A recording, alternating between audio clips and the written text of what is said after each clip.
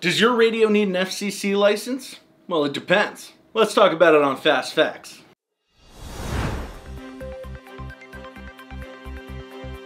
Have you ever had a remote controlled fan that turns on and off all on its own?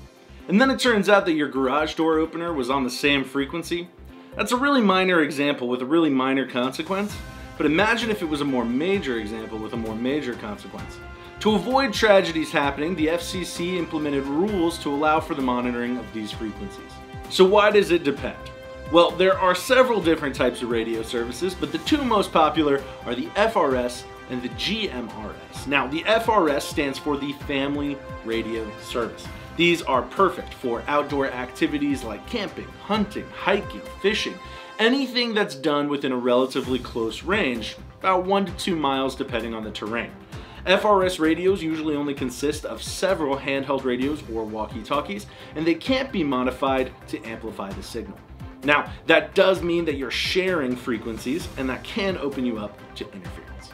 GMRS stands for the General Mobile Radio Service. These radios are generally louder and clearer than FRS radios because they dedicate more power to put behind the frequency, which means less interference overall. These radios provide much more flexibility and power. They usually consist of a series of handheld radios, mobile communications, and repeater systems that allow for a more broad range of communications. While there is a cost to operating a GMRS system, the FCC grants you a private frequency, which severely diminishes the chance of interference from other radios. It is a mild inconvenience to pay for a license, but the penalties for operating an unlicensed radio could result in hefty fines from the FCC.